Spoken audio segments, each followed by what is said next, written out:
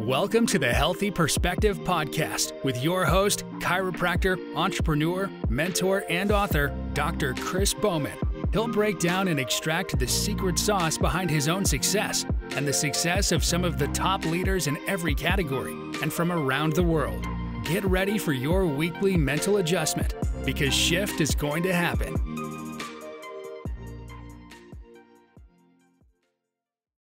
All right, what's up, everyone? My name is Dr. Chris Bowman. I am a chiropractor at Trailhead Family Chiropractic in Southern California. Today, we have the opportunity to interview Dr. Hutton from Mulberry Clinics in Tennessee. Dr. Hutton, thanks so much for coming on.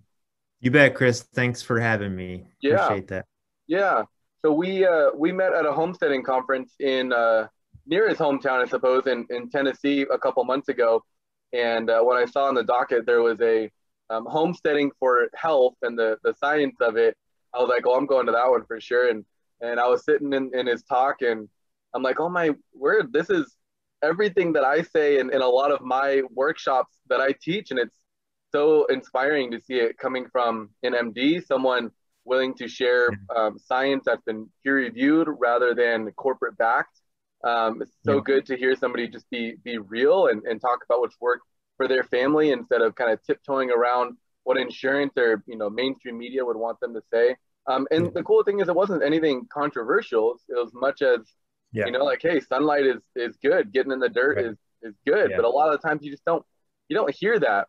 So I'd love to hear, and we talked about it a little bit at the conference, but just a little bit of your story starting as an MD and then what led you into practicing, more of an integrative, holistic approach. And then what I'd really like to get into as well, you see a lot of families, obviously you have a big family yourself. And I think just some general, maybe top, couple of things that you are hard fast on, like this is a health habit in our family that we don't bend on. What are some things that you can kind of, leeway, like, for my family going out to dinner, we'll have dessert or, something like that. And then what are some things that you hear a lot of parents put pressure on themselves and on their family, but it's really might not be that big of a deal. So I'll lead you as we go, but your story would be an awesome place to start. All right.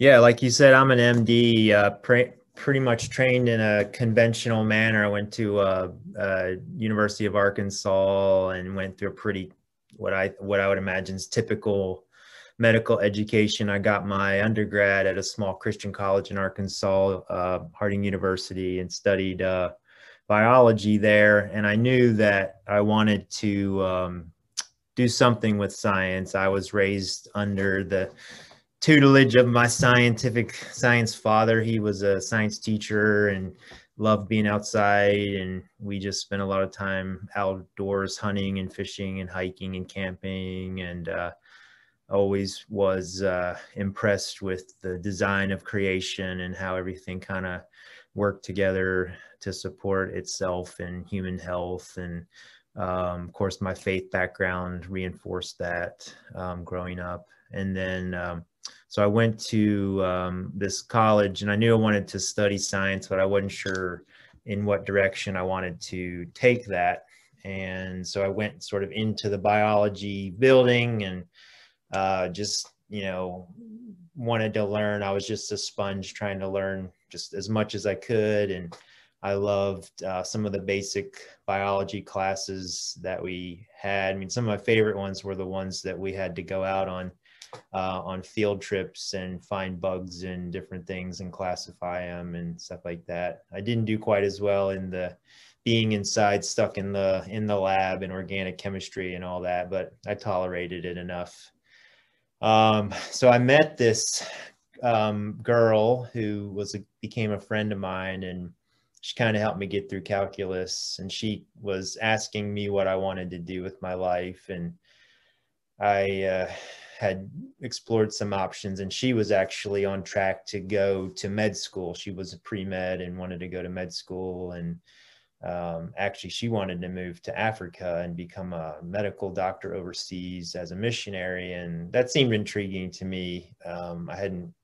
I had thought about it a little bit, and then I just went and talked to some folks, and then I went and volunteered at an emergency room in town and started trying to get a little bit more exposure in the medical field. And I liked that as well. And that's the direction that I took, and went and became pre-med around that time, and started sort of the trajectory of going to medical school. Interestingly, not with a lot of background personally in medicine. I joke with people that for whatever reason, my parents, like, I don't hardly ever remember going to the doctor that much. I'm not even sure, like, we went for routine checkups. I don't think they were opposed to it. I'm just not sure they thought about it, or they were very conservative with money. And so maybe they just thought, well, it was maybe an unnecessary expense. So like, I don't remember ever taking any medicines. Like, if I had pain or anything, I just don't remember taking any. Like, when I got to med school, I literally had to learn like what ibuprofen was. Like, I just didn't even know. Like, people were like Tylenol, and I was starting from scratch. Wow. Which, in retrospect, is kind of cool, Yeah. to go into med school not even knowing what ibuprofen is. So let's see, finished med school, and, again, it was fine. I enjoyed it. I love learning. But midway through, it was a lot, it was just a lot of classroom, a lot of sitting in front of books and computers inside, which, if my staff will tell you right now, like, it's hard to keep me inside. So like, if I have a break between my patients, they usually go outside and look for me. I'm usually sitting on the picnic table or back of my truck, sitting in the sun, grabbing a bite to eat, or going for a walk or something. I just feel better outside. So that's where I go. Well, just take off the roof of your clinic then. Yeah, I should do that. Well, people have asked me, like, why don't you just have my dream one day is actually to have sort of a clinic, but like maybe like in a greenhouse or something. There like you that, go. where you just like have these herbs in this garden, and then people can come in for consultation. And so we'll see. There you go. So as I just went through med school, I stayed connected to this girl, and she actually got married and moved to Africa, and I talked to her mom. And so a friend of theirs invited me to go over there and learn about what medicine was like over there. And that was great. And ended up going through all my training, and through my training, kind of being aware of what medicine looked like on a more global scale. Like, I just kind of had this perspective of, I realized I was learning kind of how things were done in the United States, but I was also like, okay, well, how do you do it elsewhere? Like, how do they do it in Africa? How do they do it in Europe? How do they do it in other places? And it's different. Really and then ended up moving to Uganda through a bunch of courses of events, got married in med school, moved to Uganda, lived there for 5 years. Mm-hmm.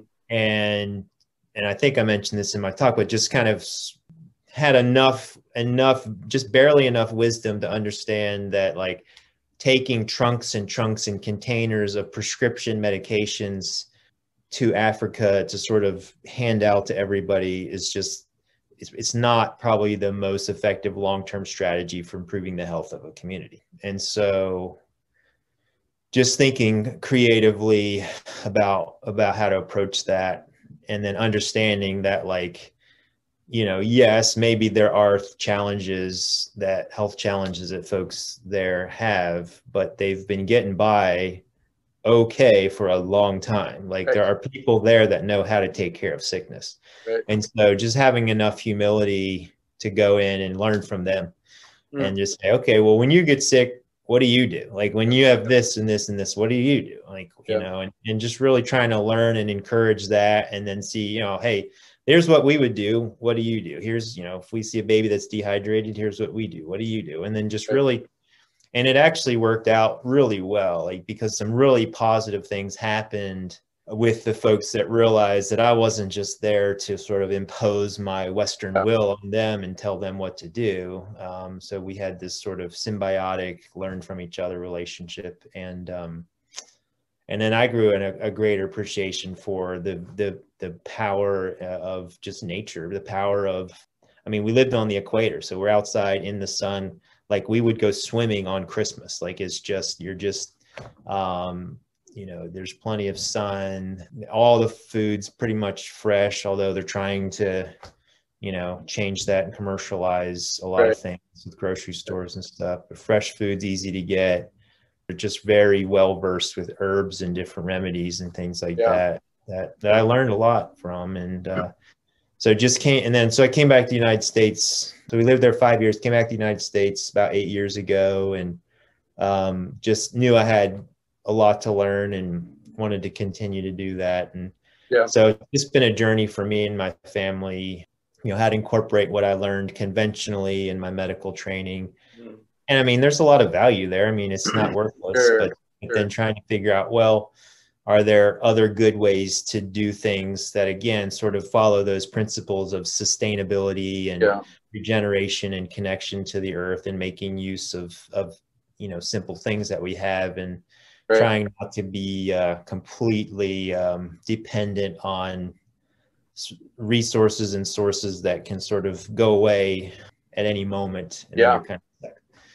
So, and it's fun, you know, it just takes me back to sort of the time walking through the woods and camping and stuff as a kid with my dad, you know, and just so my passion now is, you know, I don't know how they all exactly blend together, but my passion now is, you know, it's kind of regeneration on a big scale, personal, spiritual regeneration, earth regeneration, which I think can be a mission of people, should be a mission of people, you know, regenerative agriculture, which is, you know, homesteading and sort of that movement that seems to, I think more people are waking up to and becoming aware of.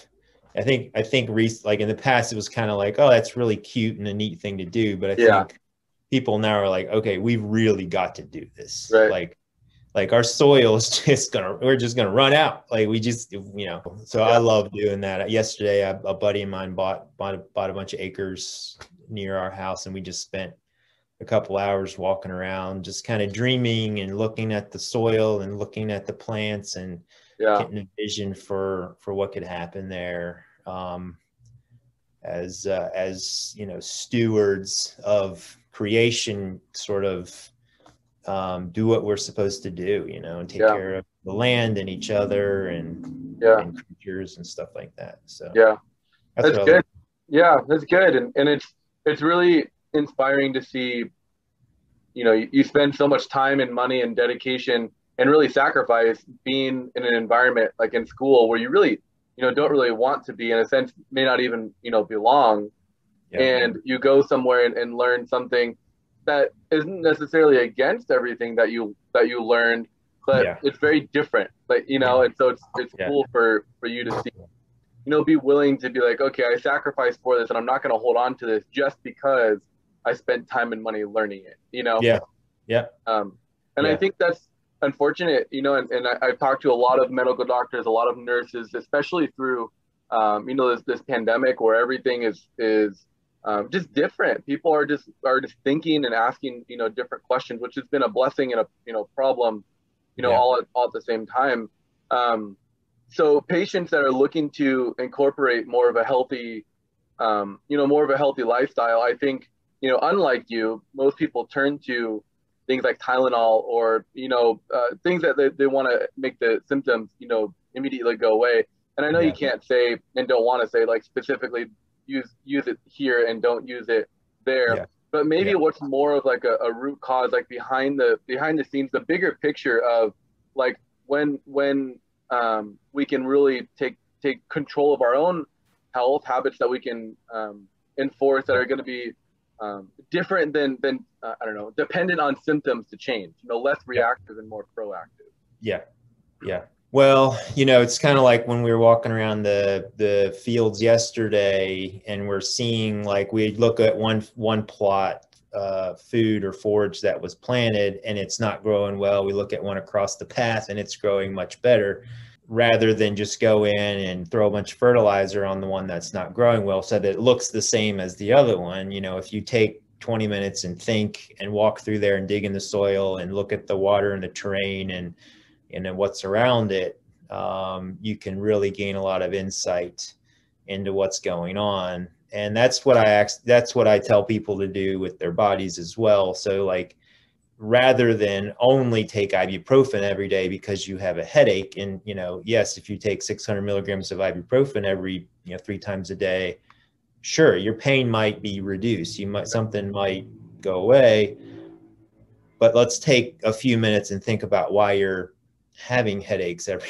day, because I tell people, like, these signs and symptoms are gifts, and they're like the check engine light going off in your body saying, hey, something's wrong. And instead of taking a piece of duct tape and slapping it over the check engine light, let's pull over and pop the hood and take a good look at what's going on. Yeah. And to your question about chiropractic earlier, my daughter was having headaches periodically, and I've got a good friend that's a chiropractor. And so, we tried some magnesium and making sure she's drinking enough and getting some sleep. But then I'm walking, so she's a reader.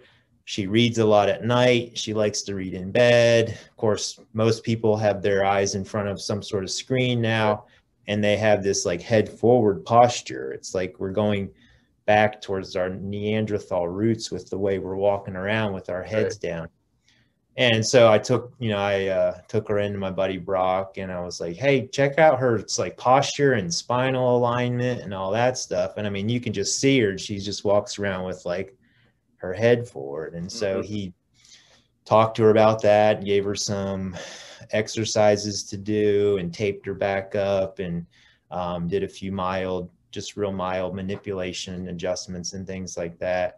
Things got drastically better. She just doesn't have headaches very much anymore. And she's now asking to go back. She's like, hey, when can I go back and see the chiropractor? Right. Because she saw the benefit of it. Right. So that's like, it's just like with anything. If someone comes in like, hey, doc, I'm really depressed, I'm like, okay, well, here's what's typically done when someone comes to an MD. We talk about antidepressant medications and things like that. But let's also think of this as a check engine light. Like, I say people don't come to me because they feel bad. They come to me because they don't like feeling bad. Right. And so I was like, well, something about the way you're feeling, you're not okay with. Right. So let's start there. And in the same way, like if you like fell and broke your leg, I would certainly be okay with you putting a cast and using crutches. But we wouldn't stop there and say, okay, you're going to use crutches the rest of your life. We're going to put a cast, we're going to do what we can to heal you and rehab you and get you walking again, take the cast off. So that's how I approach symptoms like that. I'm like, yeah, I mean, I do think suffering has its value in human existence. We can learn and grow from it. But as a physician, I'm not going to simply say, well, you're suffering, I'm going to pat you on the head and say, go on your way. I'm here to relieve suffering in whatever way I can. Right. But also encourage people to try to learn from the suffering. Yeah. Pop the hood and take a good look at what's going on. That's good. So that's how I use those things. Yeah, that's good. And, we just bought some, we're trying out some new fertilizer, not like it's like an organic, almost like compost tea type of product. Nice. And, it says on the back of it, all these like minerals and stuff has been harvested from land where stuff has been growing and dying for hundreds of years. Yeah. And I'm just thinking about that, and I'm like, man, death is an essential part of the replenishing of the soil and the growth of new things, and suffering is for the plants, obviously it's interpreted differently than it is in humans, but like you see stuff. I'll give you an example. In our raised beds, we accidentally left our topsoil out that we ordered in the sun, and so when we started watering it, it got hydrophobic. So the water was just dripping off of it, and I was like, I've never seen that. Like I thought dirt was just dirt; it just always accepts water. And we realized that it's the microbiome that actually is absorbing the water, the bacteria and whatnot. Yeah. And so we that's all we had. So we planted with it, and plants would shoot up and then start to yellow. And my wife got some blood meal, fertilizer stuff. And literally, no, I'm not kidding you. Within the next couple of days, our cucumber plants had cucumbers on them.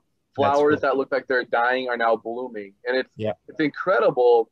So instead of just like, oh, that was a bad plant, let's rip it out and try a new one. I was like, well, there's no reason this plant shouldn't survive. Let's just figure out what its needs are. And I think that's what's difficult, you know, from a new kind of like gardener. We're not really sure, like, does this work? Does that work? Let's just look at reviews on Amazon. We can ask like other farmers, and they're like, well, I don't have that problem, so I don't really know, you know, how to answer that. Would you say that kind of scenario is a good, I don't know, like metaphor for kind of what happens in a maybe typical conventional situation where somebody, you know, a kid has, like in my world, a colic, or ear infections, or, you know, even headaches, or, you know, stuff like that, and they go to a medical doctor for answers. Are people not getting, in a sense, and I think you would agree, that the right care, because they're not asking the right questions. Like maybe the mindset is, I want my headaches gone, tell me what I need to do. But are they really meaning, you know, am I just dysfunctional? Do I need to take something, like spit the plant out and try a new one? Yeah, totally. And I think even we can make the mistake sort of, even from a sense of, well, I only use natural medicine, or I only use supplements, or I only use nutraceuticals. And I've criticized my nutraceutical colleagues in the same way, because you'll have someone who says, you know, I don't want any prescription medications. I'm not going to take Zoloft for my depression. Okay. And then they go see someone else, and they walk out with L-theanine and GABA and magnesium and, you know, so they walk out with 9 bottles of supplements. Sure. And I'm like, wait a minute. Yeah. You didn't want to take any chemicals for what's going on, and you just walked out with 7. Right. And now you're forking over $300 in supplements a month, and you haven't fixed the problem, you know, like, so you can err on this, you know, either way, you can make the same mistake. And that's kind of, and so that's, you know, if you want to have a strong, healthy garden, you know, you say, okay, well, you know, forests are pretty strong and healthy. They do okay. You know, they've been around for a long time. Let's look at what's going on there. And there are certain principles that I think you can learn and then apply them in your garden or your fields. And then I think to human beings. And, you know, it's, we kind of a decade, probably 20 years ago now, we sort of rediscovered or figured out this hygiene hypothesis, is that, like, you know, a lot of times we get sick, not because of the presence of a microbe, but because it has no competition. You know, and so we have one particular microbe that sort of doesn't have any competition, so it doesn't have to compete for nutrients and all these other things, and so it just takes off and then causes symptoms, you know, and that's sort of the analogy, is sort of a weed or a monoculture in a garden or something like that. And, you know, and I do think, like, garden soil analysis and stuff is super helpful, but I think we have to approach it with a certain amount of humility and say, look, of all the billions of microbes that are in this garden, I mean, and nutrients and minerals and stuff, to think that I can go in there and take a teaspoon of it and put it under a microscope and figure out which one is missing. I mean, good luck. You know, it's like, you know, what's missing is nature. Right. And so there's a pretty complex creation design there that's pretty hard to sort of parse out. And, you know, I mean, and sometimes, like you add some blood meal, you throw some magnesium in there and you get some good results. But to say, well, again, year after year, my solution is blood meal, or my solution is more magnesium, well, probably that's not going to work. Probably you're going to tip the system too far the other way. So if we learn and we say, okay, we need to keep cover crop, we need to have plant residue on the surface, we need to disturb the soil as minimally, we need to encourage bacterial and yeast growth, and we need to have tons of diverse species in there, we need to not monocrop, and we, you know, all those things, don't disturb it, don't step on it, you know, and just kind of let those smart creatures do their job. They'll sort it out for us. We just have to cultivate them. And that's what I tell people when they come into my office. They're like, well, my kid keeps getting sick. They're like, what's wrong with him? And I was like, yeah, I could run a viral panel. I could run a bacterial panel. I mean, I could do $10,000 in tests. And maybe we will, or maybe we won't find something there to go after. And it doesn't mean that we never do, but Sure. I say, look, if we have the time and margin, what we need to do is strengthen the soil. We Yep. need to get the terrain healthy. So your immune system is way smarter than we are, I promise you. And if we can give you the minerals and the nutrients and all that stuff and let your body do its job, Right. I promise you're going to have a much better result than me trying to figure out which exact organism is bothering you at this moment. Right. You know, again, if it's clear someone has pneumonia or something going on, Sure. we'll treat them. But in Yeah. general, we say, hey, there's something disturbed here. Right. We need to build that up. If you have a lifestyle of chronic pneumonia, like obviously we're not going to let you die, but let's figure out why it keeps coming back so that we don't have to keep treating it, you know? Yeah. That's good. And I think, you know, it really does allude to lifestyle changes that go beyond just, you know, shop the perimeter of the store, don't shop the interior, you know, because then people can just buy, you know, potatoes and their fatty cuts of meat or, you know, whatever. And it's like, it's not still not the right way of thinking. The goal is, you know, diversity and whatnot. And, you know, I was thinking, you know, as an entrepreneur, and I'm sure you think this way too, you know, like casting vision, that sort of thing. Like, I wonder if like a good like marketing program for our like style of practice, like let's give everybody a basil plant with deficient soil, like, you know what I mean? And let's, now figure it out how to keep this basil plant alive. Now, if you kept it alive, use those same concepts that you used to figure out what the plant needed as, you know, for your own health and your family's health. That might be kind of fun. The basil challenge. Yeah, I'd love it. That'd be cool. Cool. Well, do you take like telehealth patients? Are you only in see people in your hometown, or if there's a way somebody wants to connect with you, how would you like them to follow up? Or you not seen any new patients? Well, like any good doctor, I haven't really embraced the marketing aspect of things as well as I should. We have a good website. It's Mulberry Clinic Spring Hill. Yeah, great. So Spring Hill's the town that we're in. Mulberry Clinic Spring Hill. I'm working on a landing page for some of my stuff. I do have an Instagram account, Dr. Homesteader. Okay. And I do I do telehealth. Yeah, we've got patients from a lot of places around the United States. We do a lot of local stuff too. But I do a lot of telehealth, and kind of my wheelhouse is, you know, it's that patient that's been to a number of doctors. We've seen their primary care doctor and a few specialists, and it's just figuring out like what the common theme is among all the specialists, because a lot of times they don't communicate well with one another. Yeah. And then a lot of times just not getting answers, just, you know, people sort of telling them they're just, you know, just depressed and they're gonna be fine, or there's nothing really wrong or anything like that. So we actually do get even referrals from primary care docs around who, you know, who just maybe don't quite have the time to put into digging a bit deeper, like I like to do. Yeah. Good. So cool. Awesome. I'll make sure I post that in the link, so if they want to get a hold of you or find out more about you, they can do that. And we talked about it at the homesteading conference. The next project you're doing is your book, right? Yeah, that's right. I'm supposed to talk again at the homesteading conference in October, and another physician challenged me to have my book done by then. So October? Oh my word! I know, like, that's a pretty tall order, but we'll see. Yeah.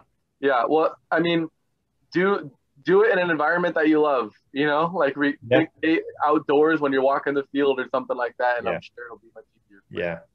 Yeah, it's all right here, up here right now. It's just getting it on, you know, on paper. Right. Exactly. Yeah. Well, Dr. Hutton, it was a pleasure. I don't want to take too much more of your time. I'm thankful that there are people like you that care about the person, that care about not just the immediate satisfaction, but can have vision for going into the future and seeing that if we, you know, continue to eat like we're eating now, conventionally, Monsanto cropped, it's not going to be good. If we continue to over medicate, over prescribe, under question, you know, under care in a sense, it's not going to look good for our future generations. And I think that's why we get along so well. It's because we have the compassion to help people and meet people where they're at, but also care enough to push them forward and to think more into the future. And I think that's what we need for a change almost in every system, probably in America, but especially our health system. It's like, let's start thinking about the consequences of our actions and what can we do now that's going to build a better future instead of just give us temporary, relief. And I think, there's enough of us kind of waking up and most importantly, not just waking up, but connecting. And I think that's huge. And I think I'm so thankful for, technology and whatnot, as much as we don't want to be in front of computers and phones. I'm thankful that, we can connect and continue to build an alliance. Maybe I'm seeing some sort of like a seminar, like a doctor farmer seminar or something like that. Like that would be pretty fun, uniting all the health seminar focused on farming. I don't know. Yeah, that sounds great to me. I'm in. Cool. All right, well, Dr. cool. Hutton, Thank you. so It sounds like your patients are lucky to have you as well. So that's really cool. Cool. Thank you. I appreciate that. All right. Well, I look forward to seeing you again down the road. Yep. Sounds good. Thanks so much. Thank you for listening to the Healthy Perspective Podcast. To connect with Dr. Bowman, follow him on Instagram @Dr. Chris Bowman. Until next time, make shift happen.